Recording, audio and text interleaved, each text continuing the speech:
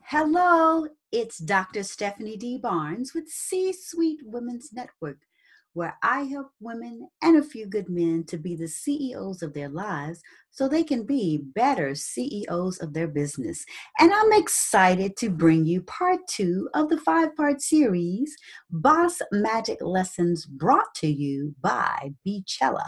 How to use your platform to elevate through edutainment. Now, in the first part of the series, I told you you need to own the stage that you're on, regardless of whether it is a literal presentation, literal, projection on a stage, or whether it is just you showing up as part of a conversation, dialogue, or other engagement. But today, I want to encourage you to control the narrative and handle it like a pro. Now, you may have already seen Beyonce's epic performance at Coachella, where she awed the stage with her HBCU themed performance. Now, it's rumored that she asked the social media to not post amateur photos taken of her by her fans. Now, some people groaned and moaned and thought this was the ultimate diva move, but actually, I think it was the ultimate boss magic move. Because here's the thing, Beyonce is a performer, but Beyonce is also a brand.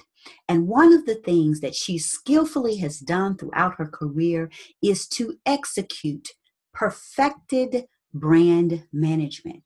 And the thing is, as a business leader, as an entrepreneur, as a community leader, it is important for you to practice brand management because your brand will precede you.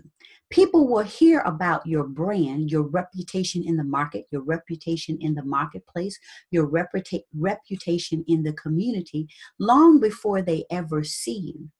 And so it's really important for you to control the narrative, meaning that you are deliberate about what gets out about your brand and that you are an active participant in shaping the narrative about you.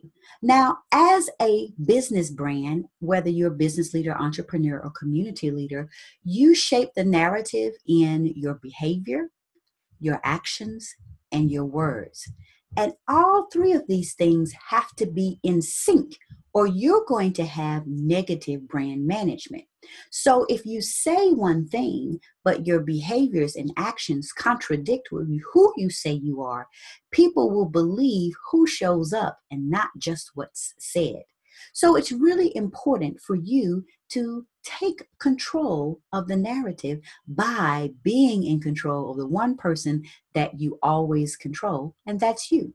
Because ultimately, you can't control what people think. Some people love Beyonce and think she's a really great performer. Other people can't stand her and they're watching the same show.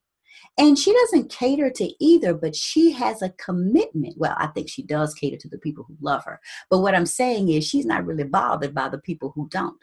But she is committed to ensuring that when she shows up and what is out there in the marketplace about her is consistent with the brand she wants to project. So you have to be unapologetic in being an active executive brand management professional. Okay, so everything that you do. Here's the second lesson that this has taught us, and that is you have to handle things like a pro. Now, one of the things that Beyonce did not want was amateur photos of her out there, because an amateur is not going to know about the right angles, the right lighting, and they'll just put anything out there. And as a business leader, as an entrepreneur, and as a community leader, we've got to handle things like a pro. You can't have a professional, excellent brand image if you're handling it like an amateur. Now, this doesn't necessarily mean that you have to invest millions in your brand management, but what I'm saying is that you are committed to ensuring that it has a professional quality. You can't bootleg your way to success. Eventually, all that bootlegging stuff will fall apart and it will reflect negatively on your image. So you got to learn to handle things like a pro. Because Beyonce's alleged request about social media postings isn't necessarily about unflattering images, her being a diva, or anything associated with vanity, but it is a commitment to the brand that she represents. And we need to be committed to the brand that we want people to see, the brand that we deserve, and be sure that we are actively controlling the narrative and handling our careers, our businesses, our community presence like a pro. So invest in your business, invest in the people who are going to project you, and invest in your brand. You can get away with some things doing it for free, but ultimately you've got to invest in professionals because you get what you pay for ultimately. Now, I'm Dr. Stephanie D. Barnes, CEO of C-Suite Women's Network, and I would love to help you to develop a deliberate plan to actively manage your brand to be the best representation that you deserve.